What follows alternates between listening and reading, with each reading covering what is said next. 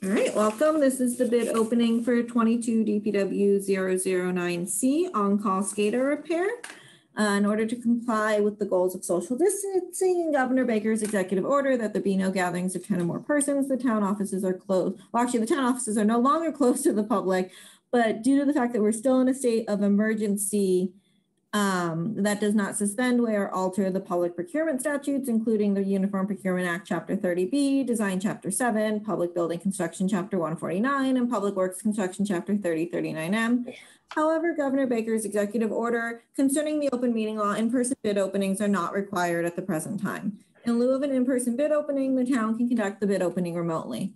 This is a public bid opening at which employees of the town, bidders, and the general public are welcome to witness via Zoom, and it's being recorded and will be posted to the web later today.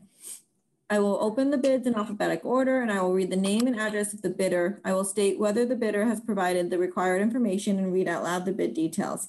This information is being entered on a bid tally sheet by Andrew Fagan, and the tally will be available on the town website within a day.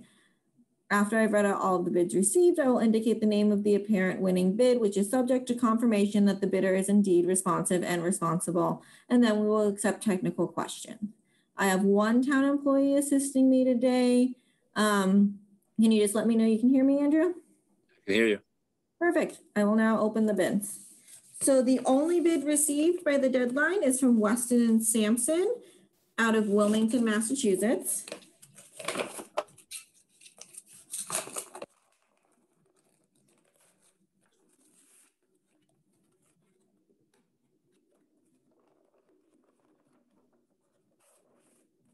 I have a bid bond.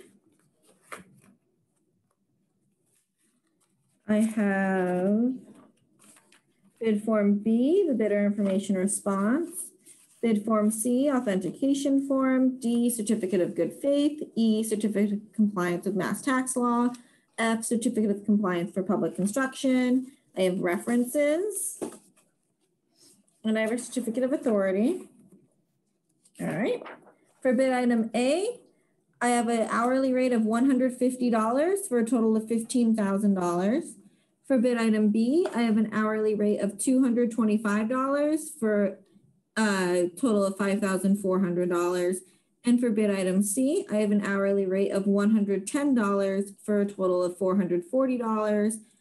The not to exceed value I have as $20,840, and I have no prompt payment discount.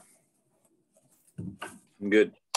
Being that's the only bid received, they are the apparent low bidder. And there's no one in the audience, so I'm assuming there's no questions.